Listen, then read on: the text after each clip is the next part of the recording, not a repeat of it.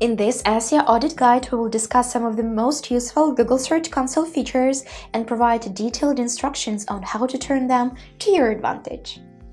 Keep watching!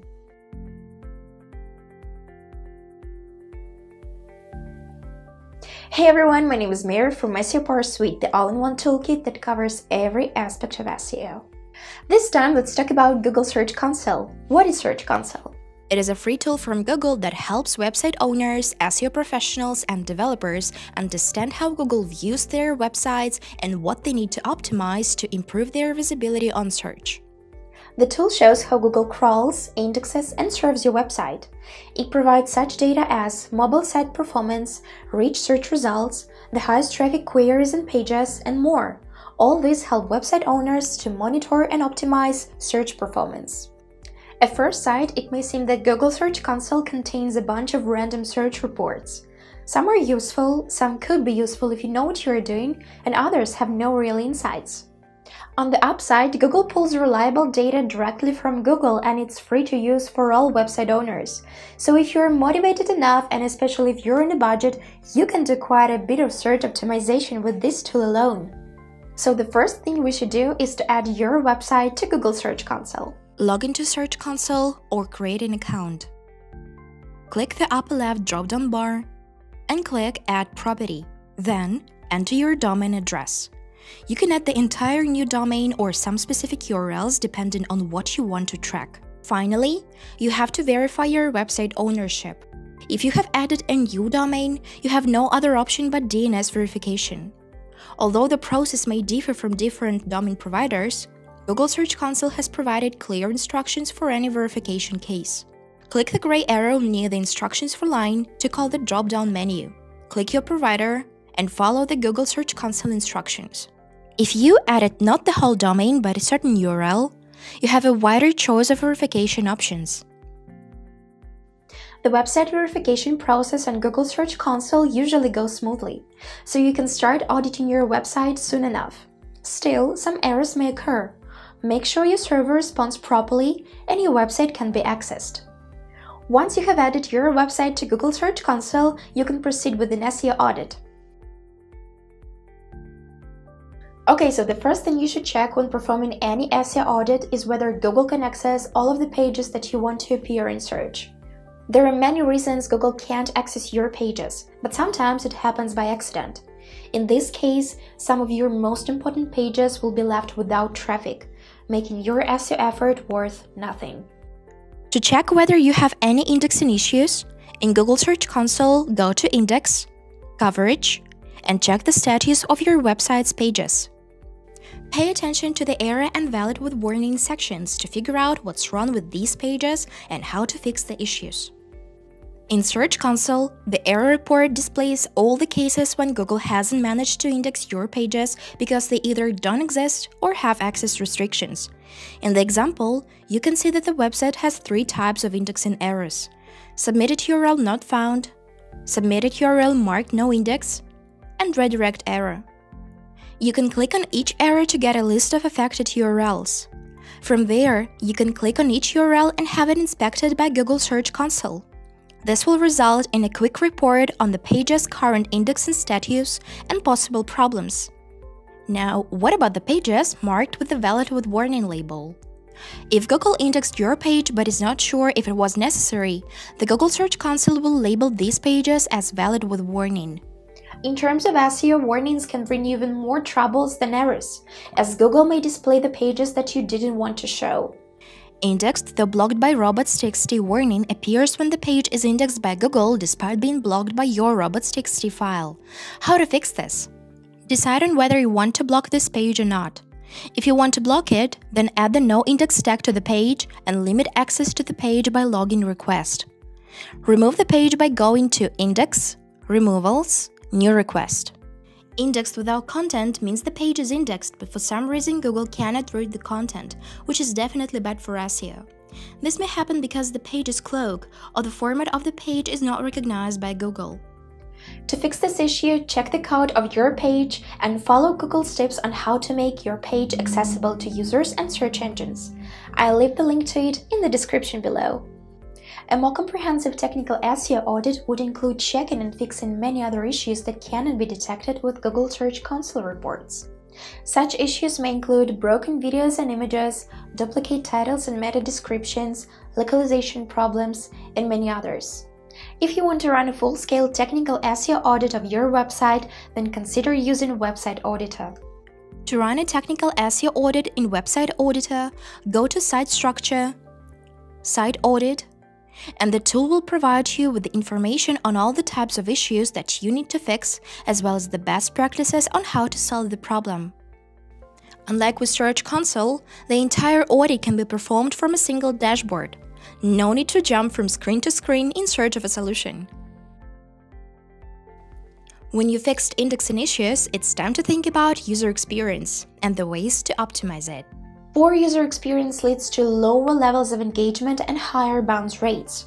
As user activity declines, Google may decide that your pages are becoming less relevant. And when it happens, your positions in search start dropping. Moreover, user experience is a ranking factor, so UX optimization is a must for your SEO strategy. Luckily, Google Search Console provides us with a bunch of UX reports, so we can fix any issues before we get in trouble. And we will start with the Core Web Vitals report.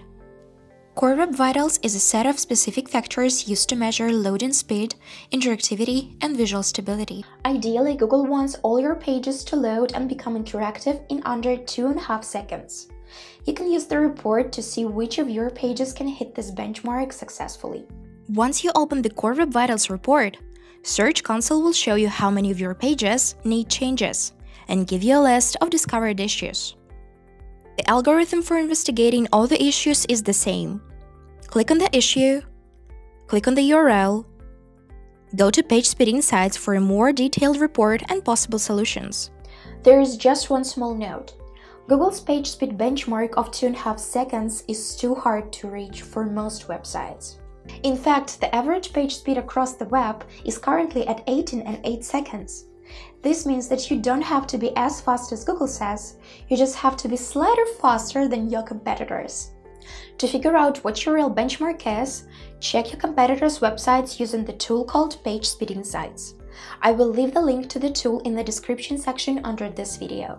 When it comes to mobile usability reports, Google Search Console shows you the issues that mobile users experience while interacting with your website.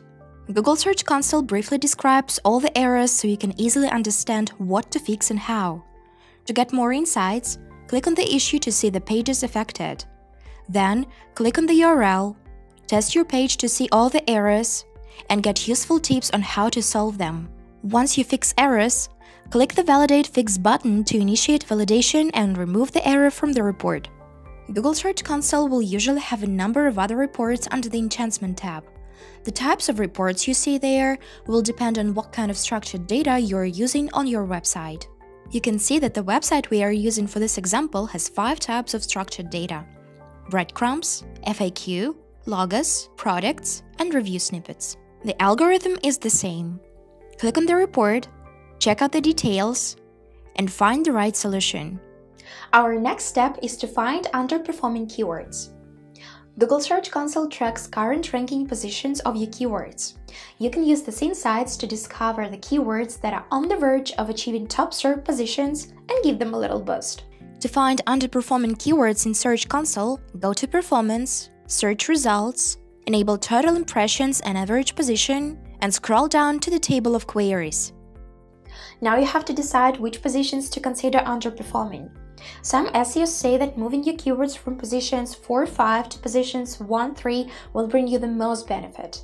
Of course, this will require comprehensive optimization of your pages due to high competition. Others believe that moving from page 2 to page 1 is a better investment of their resources. In this case, slightly optimizing the performance of keywords ranked 11 to 15 would be enough. Set up filters to show underperforming keywords. Click on Filter, Position, Greater Than, and set the cutoff point of either 3 or 10, depending on your strategy. You can also filter your keywords by impressions. Click Filter, Impressions, Greater Than to eliminate keywords with very low impression count. Now Search Console gives you the list of underperforming keywords with the highest potential. Click a certain query and select Pages to see the pages that rank for the query. Search Console cannot tell you what you should do to optimize your page and win better positions, but a tool called Website Auditor can. Go to Content Analysis, Content Editor, Optimize existing page content. Enter the URL of the page you're working on and its main keyword. The tool will analyze your page against the pages of your top competitors and suggest some ways of improving your content.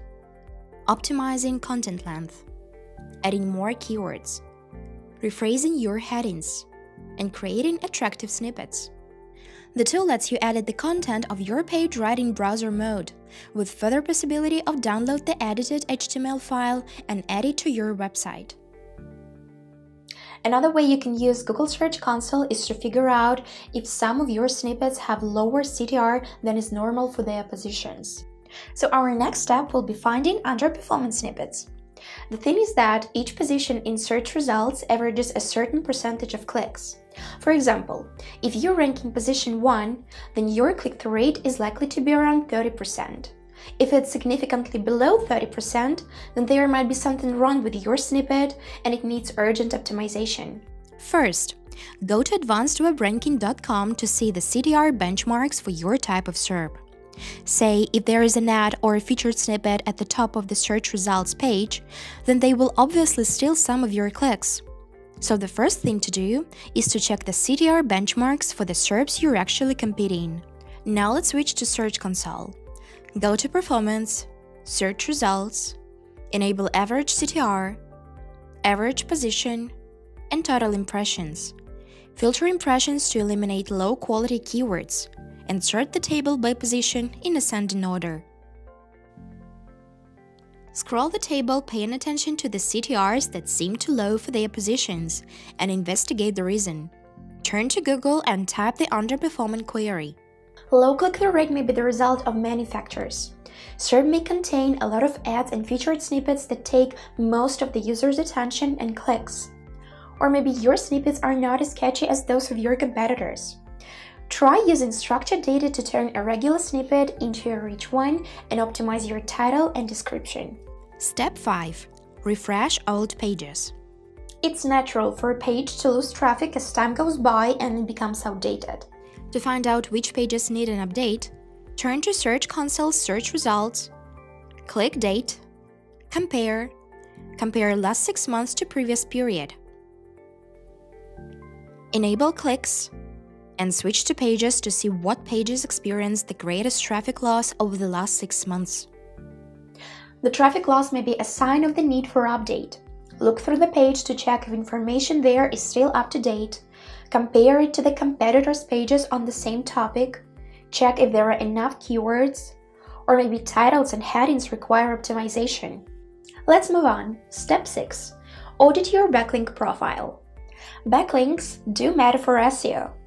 To check how many backlinks you have and what websites link to you, click Links on the left side menu of Search Console.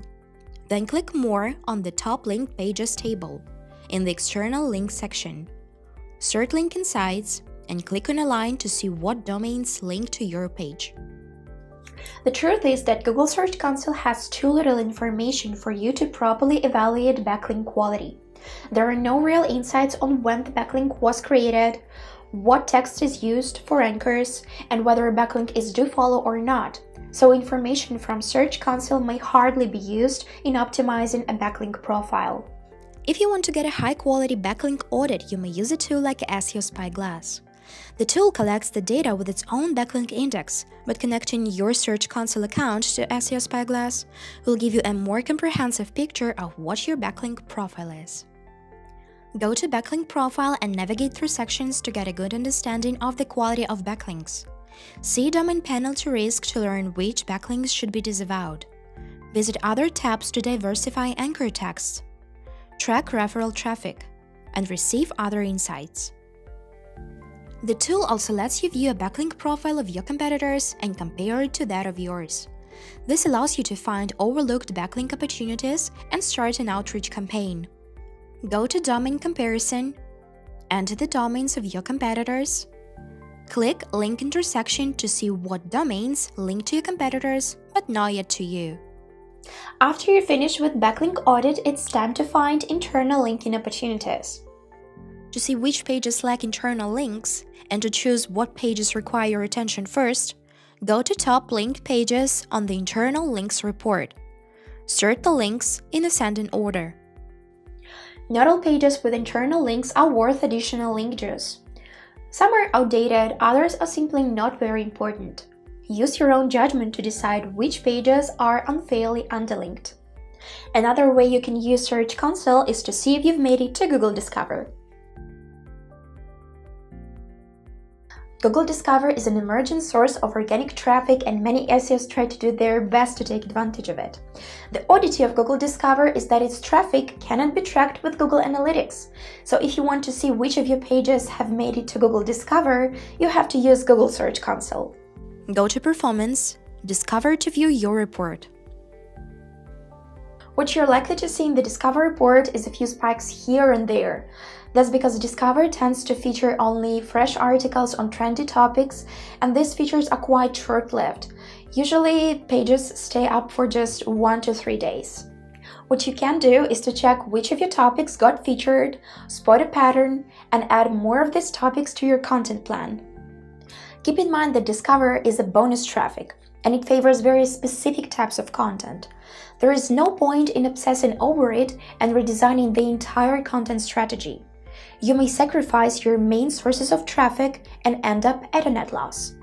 Moving on, Step 9. Check for manual actions and security issues. Google issues a manual action against a website in case a human reviewer determines that a website or a page is not compliant with Google's Webmaster Quality Guidelines. The reasons for manual penalties may be different. Your website contains spam, follows black hat SEO practices, has many unnatural backlinks, the content is thin, or maybe the page was cloaked. When your website receives manual penalties, some or all of your web pages will be de-indexed in search. If you experience a sudden traffic loss, the first thing to check is the manual actions report in Google Search Console. Normally, it will look like this. But it may also look like this, which means that you need to take actions urgently. To investigate the issue, click on the line to see the details and take action. Click Learn More to look at suggested steps to fix the problem. To deal with the issue, you have to fix all the affected pages. Partial fixing won't solve the problem. Once you fix the issues, click Request Review and describe what has been done. A good request explains the exact quality issue on your website, describes the steps you've been taking to fix the issue, documents the outcome of what you've done. Google will send you a notification when your request has been received, accepted, or rejected. Don't send another request until the previous one is answered. This will not speed up the review process. As for security issues, they arise when your website is hacked or could potentially harm a user by phishing attacks or installing malware on a user's computer. The pages with security issues may appear in search with a warning label.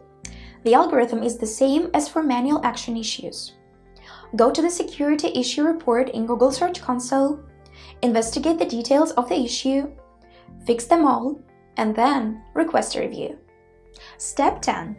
Add a sitemap of your pages. A sitemap is a document placed on your website to help Google navigate through the structure of your website. It tells Google where your pages are located and how often they should be crawled. Sitemaps speed up the indexing process as they make it easier for Google to find the pages. To add a sitemap or several to your website with Google Search Console, go to Sitemaps, enter sitemap URL, and click Submit. A sitemap file must not be larger than 50 megabytes and must not contain more than 50,000 URLs. Note, however, that a sitemap is not a guarantee that Google will crawl your website accordingly. A sitemap is just a recommendation for Google, which may or may not be taken into account. The last step in our today's guide sounds like this: index new and updated pages. Forced indexing will make your page appear in search results faster than if you just wait for Googlebot to find the page on its own, so your SEO strategy will start bringing the results faster too. Once you update or add a page, you can ask Google to index it via Search Console. Enter the URL into the search field of Google Search Console and click Request Indexing. Indexing may take from a few minutes to a few days. Still, it's faster than the organic indexing. Over the past few years, Google Search Console has added quite a few useful features and has grown into a fairly useful website audit tool. It still has ways to go and falls short of commercially available SEO tools in terms of data and convenience. But if you're on a budget, enough search optimization can be done with Search Console alone. I hope you guys enjoyed this video and found it helpful, and if you did, give it a thumbs up and subscribe to our channel. See you next video. Goodbye.